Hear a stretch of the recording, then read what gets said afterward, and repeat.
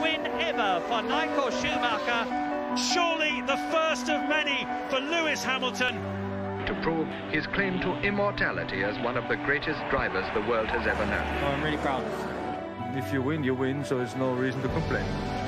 The crowd is rising, the crowd is roaring, the flags are waving. Keep the good moments, keep the happiness that we had together.